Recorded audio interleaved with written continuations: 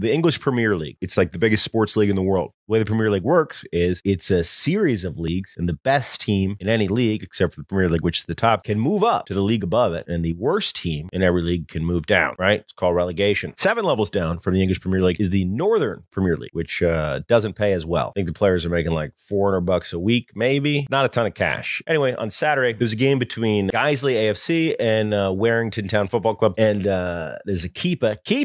His name is Toby Thompson. Toby was doing his best out there. And this is like a small stadium, like a 4,000 person stadium, maybe less. Like think like small high school stadium, so not a ton of security. And the supporter or the fan from the visiting team was right behind Tony Thompson's goalkeeper, and he ran up, switched out a bottle of his own urine with Tony Thompson, the goalkeeper, and then ran back. Right, so Tony Thompson, he's coming back from the other side of the pitch. He's defending his goal. He thinks, I'm thirsty. He reaches down and grabs his water bottle, and he drinks the opposing fan's piss. Pretty terrible. Tony put out a tweet. Today, I fell out of love with the game. I've been called many names, but for someone to piss in my bottle, for me to drink it, and then to be told I wasn't allowed to react because I'm a player is outrageous. That person has put me and my family's health at risk and knocked me sick. What Tony's getting at is he got a red card because he tried to make the fan who tricked him into drinking piss, try to make that fan drink his own piss.